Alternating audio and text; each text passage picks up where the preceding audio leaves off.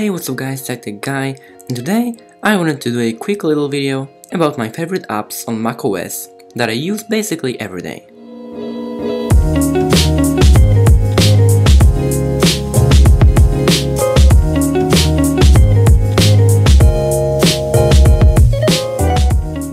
For a very long time I was searching for the best to-do list. I used apps like Clear, Wunderlist, AnyDo and others. But some time ago I discovered just a basic Apple Reminders. This app is stock installed on every MacBook, iPhone and iPad.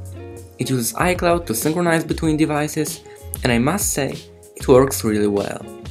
When you schedule a task, it will stay on your lock screen until you complete it. So this is the thing that you can't really do with any other third-party app.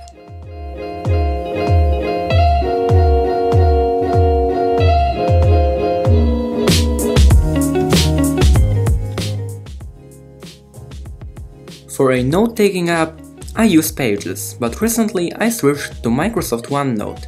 Here you can create new notebooks, sections and pages. And the thing that I really like about it is that it's really easy to use. You can easily highlight something, make a definition, question and things like that. It also synchronizes between your devices using Microsoft OneDrive. For video editing, I use Final Cut Pro X. I've tried to switch onto Premiere Pro, but Final Cut Pro is just more optimized on Mac and it works really smooth even with 4K video editing. I did a full video about this, so if you want to check it out, click on card in the upper right corner right now. My favorite Twitter client is Twinbots. It costs about $10, but I think it's definitely worth it. It is also available on iPhone. The good thing about this app is when you're reading some tweets on your Mac, you can continue scrolling on your iPhone because it synchronizes via iCloud. I tried Apple Music but I didn't really like it, so now I'm using Spotify. For messaging, I use WhatsApp. I think it's a lot better than Facebook Messenger, and it's also really good when some of your friends just don't have iPhones.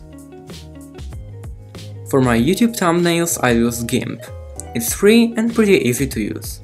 You know, I'm not very professional at this, maybe in the future I will switch to something like Adobe Photoshop, but for now, GIMP is good enough for me. So now, let's check my menu bar.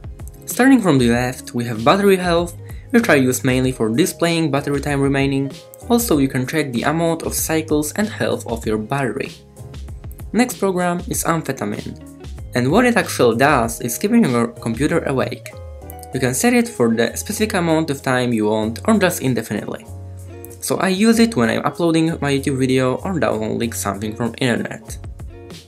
Next we have an icon for Twinbots, which I talked about earlier. And the last app is WD Quick View, and I use it for managing my network disk, WD My Cloud.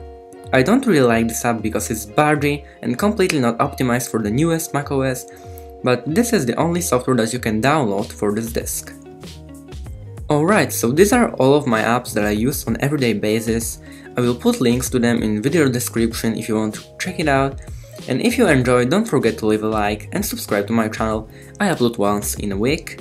Also be sure to comment which apps are you using and which are your favorites. Thanks for watching and see you in the next video.